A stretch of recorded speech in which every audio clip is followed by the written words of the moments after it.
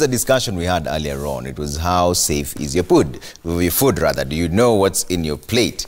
Meat traders in Nairobi city market say that their business has witnessed a drastic slump after reports that some supermarkets were selling contaminated meat. So the traders, however, say that their business model is anchored on high circulation of the product, which leaves very little room for addition of harmful preservatives. Our reporter Kimani Mbugua spoke to the traders earlier on this morning. This is what they had to say.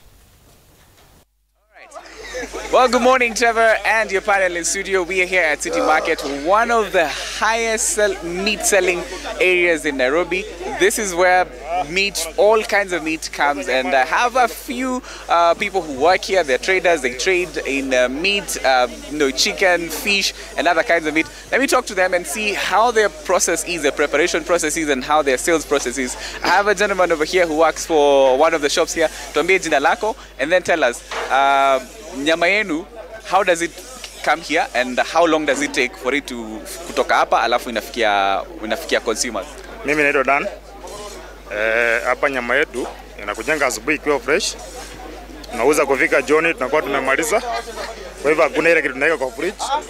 Na hakuna ile kitu tunaweka hiyo dawa yenye wanasema. I have to say this is a place where a lot of meat is currently being sold. If you can see, let me just move around so you can see this shop. You can see there's a lot of chicken. Like what is in the buckets is chicken, and inside there they still have more. They still have freezers and coolers where they store the meat. And this is kind of fresh fish that just come in this morning, and it's gonna go into the market today. Kila mtu ashasema kuku ya broiler ama nyama iko na chemical, lakini kwa sahi sisi venye tuko hapa hivi hakuna chemical yoyote tunaweka kwa kuku, hakuna chemical yoyote tunaweka kwa nyama. Tuna preserve, tunaweka kwa fridge na kwa kitu mzuri ya kukula kwa binadamu. Samaki inakuja sahi, inakulwa, inakuja ikiwa fresh, inakulwa saa hizo. So hakuna kitu shida yoyote kwa hii chakula iko hapa City Market, ama shida yoyote haiwezi tokea cause tume preserve vizuri. So unaona zinatolewa, zinaenda kwa order, zinaenda kukulwa saa hii. Nasikia mostly hapa sisi hatuweki vitu sana cause zinakuja saa hii na zinaenda. Zinakuja saa hii na zinaenda. What do you have to tell people about your meat? Because sasa watu wanaenda kwa butchery wanaangalia kama haina flies, maybe hawatanunua. The flies issue.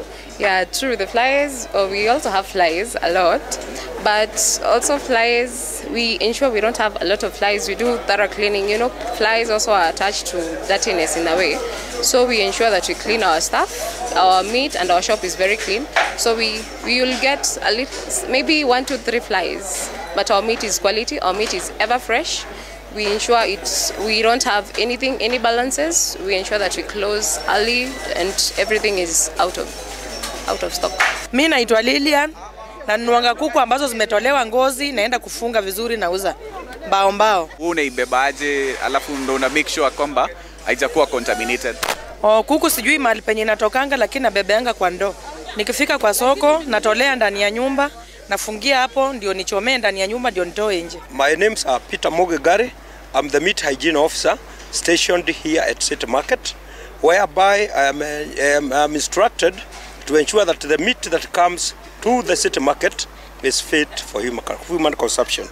Upon arrival, we check on the certificate of transport that is issued at source, like the one I'm holding. We do this daily to ensure that every meat that is inspected from all the slaughterhouses allowed in Nairobi and our neighboring counties are safe for human consumption. So there you have it, Trevor. Traders from City Market have one major concern. They say that their kind of meat does not stay for long. So they will not have any kind of reason to put or add preservatives that pose danger to, that pose health risks to consumers.